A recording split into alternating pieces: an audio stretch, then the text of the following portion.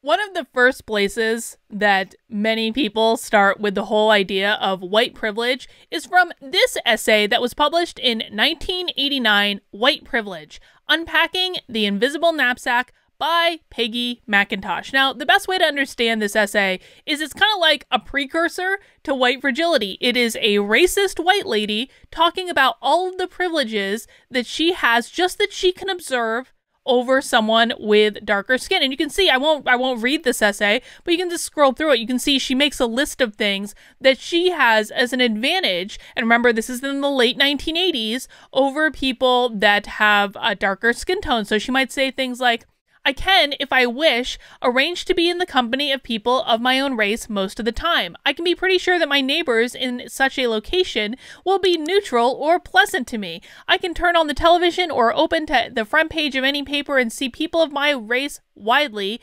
represented. I can use, whether I use checks, credit cards, or cash, I can count on my skin color not to work against me and the appearance of financial reliability. So things like this, she just makes a whole list of statements, never has any sources. You'll see that there are no sources in this particular essay. There's just notes on how to use the essay. And so it's basically her lived experiences of being a racist white lady coming out onto a piece of paper. Now, most people that I actually had to, this is one of the few woke things I had to do when I was studying psychology, was read and write a little discussion response post to this essay, Unpacking the Invisible Knapsack. For me, I was very fortunate it stopped there. I didn't have to do a lot of the other woke stuff that a lot of other people have to do. But listen, one of the point I want to make with this essay is this, is that even though this essay has a lot of problems, even though it does not have a foundation to stand on in regards to whether or not this was more than one person's lived experience, which is not how you measure lived experience, PS, but that's another video for another day. All the problems with this, there was still the sense that, you know, this is just a phenomenon we're observing. White privilege in this particular essay was not seen as something that was inherently bad, inherently like problematic. It was just something that was observed, and you could kind of work that into your factors of how you viewed your experience versus how other people view their experience. And Robin DiAngelo kind of does this in her book too, where she talks about how I am but a racist white lady because I was born and socialized into whiteness. But Robin DiAngelo in her book even says, like, this isn't a bad thing. It just is what it is. It's not a shameful thing to be a racist. So they've been kind of playing with this idea for decades now that these things just are. They're just accepted.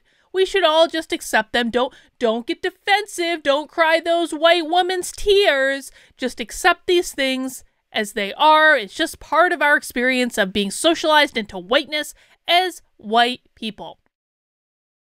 But that's not the way things are anymore, and it's one of the things I thought of when I saw this tweet this morning from Chris Rufo, Scoop, the principal of East Side Community School in New York, sent white parents this tool for action, which tells them that they must become white traitors and then advocate for full white abolition. This is the new language of public education. I'm sorry, what? How did we go from, these are just things that we're observing that, you know, this is just part of being white, is accepting your white privilege. How did we go from that to, you have to become white traitors in order to be anti-racist? I mean, you can't make this stuff up. Look at this. The 8 white identities. White supremacist, white voyeurism, white privilege, white benefit, white confessional, white critical, white traitor, and white abolitionist. What in the world do these mean? Well, let's take a look. This is the 8 white identities.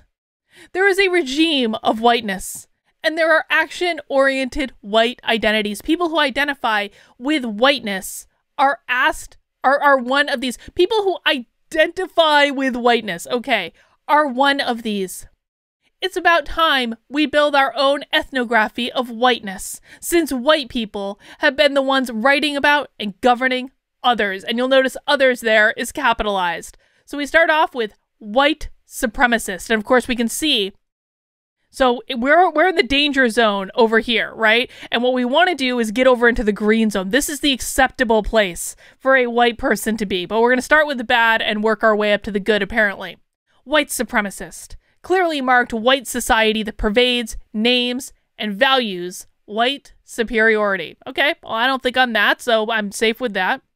White voyeurism. Wouldn't challenge a white supremacist.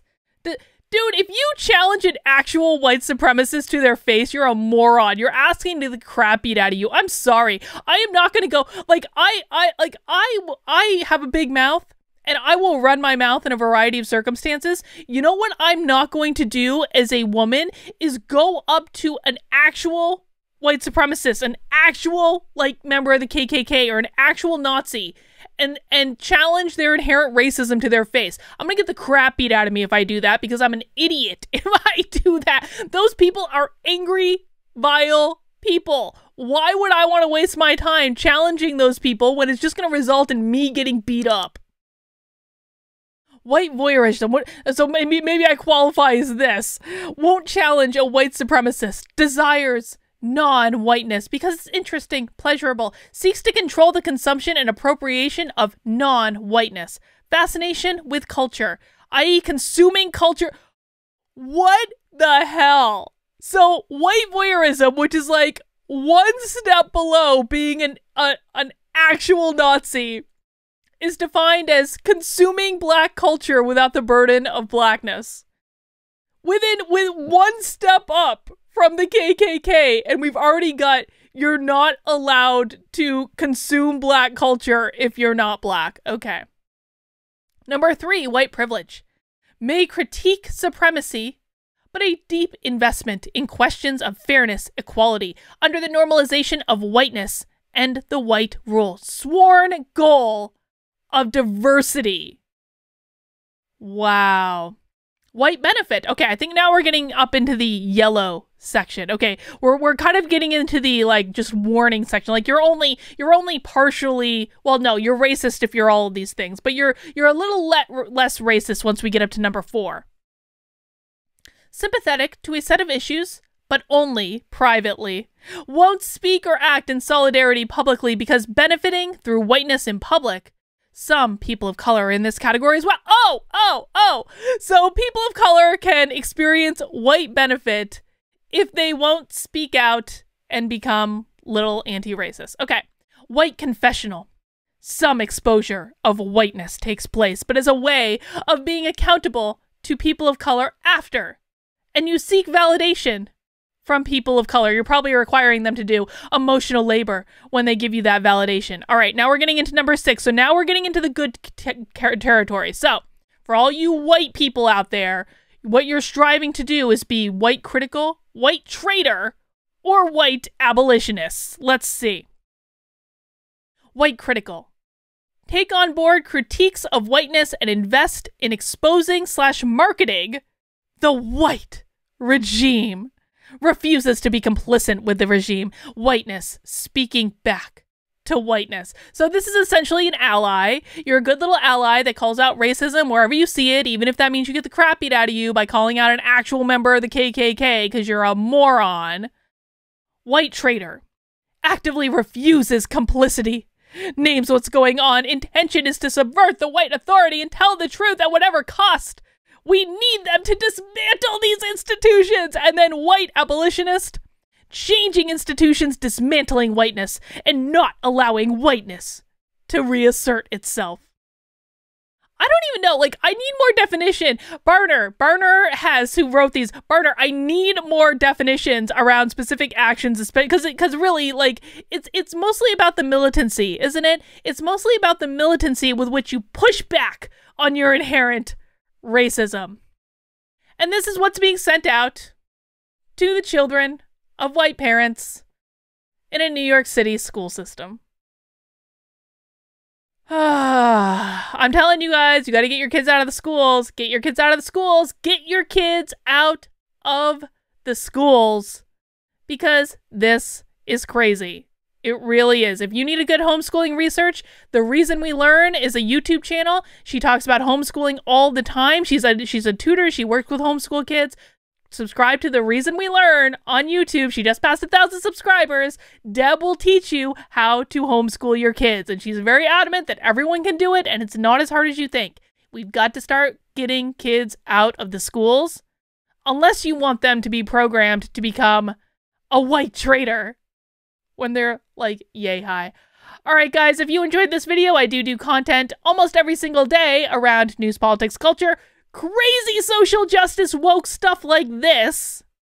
If you enjoyed it, I hope you'll consider subscribing to the channel, turning on notifications, leaving a comment, and hey, leave a comment. Let me know where you stand on the scale of white supremacists to white abolitionists. I would love to know. I'm probably like way back here because I think that all of this is nonsense and that we should not buy into the fact that any of this is real, because it's not. This is Fantasyland right here. But leave a comment and let me know where you stand on this scale. That's all I've got for right now. I'll see you soon.